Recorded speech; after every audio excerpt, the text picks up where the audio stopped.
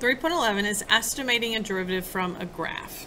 Number 1 says the graph of the function f is shown below. If m is the slope of the line tangent to the graph of f at x equals -8, which statement best describes the value of m? So you're going to find where x is -8, which is right here. We're not worried about the y value there. We're worried about what does the tangent line look like. So remember, a tangent line would be zooming in and picking another point really close to it and trying to just make a line that just touches there at that point. So there's our tangent line. So what I know about this line is it's definitely not a slope of 0 because that would be a horizontal line. It's not less than 0 because that would mean that it has a negative slope.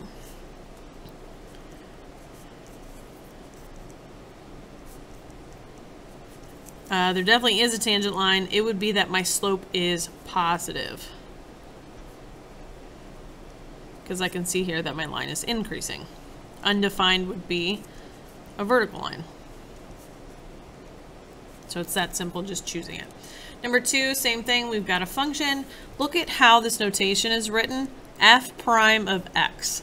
That is a way to say the derivative, or the slope at 6. So you would find where x is 6, find the point.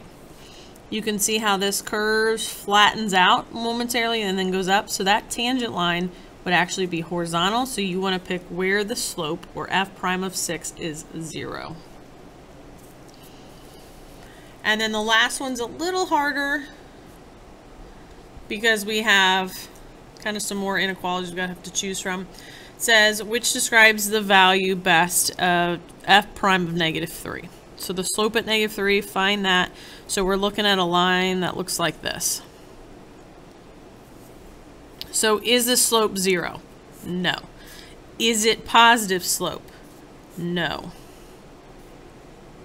Or greater than 1? No. Is it less than -1?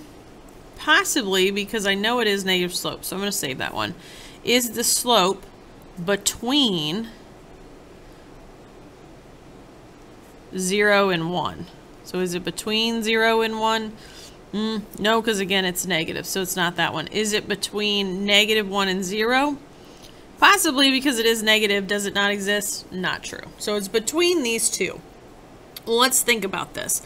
If I have this line here, and I have a slope of -1. Think about any slope of -1 goes down a box, right a box. So it makes like a 45-degree angle here. It cuts through it. So that would be a slope of -1. It looks steeper than that here. So at this line, it's pretty steep where it's going like down and to the right. Probably more than down 1. So it's bigger than 1 over to the right. And so it would actually be less than -1. It's kind of hard to explain without guessing, but these slopes would be of like a -0.5. So that'd be like down 1, right 2. See how that gets more gradual? Or down 1, right 3. Even more gradual. So you're kind of looking how steep the line is. If it's steeper than going through a corner to corner of a box, then that's going to be less than -1 slope.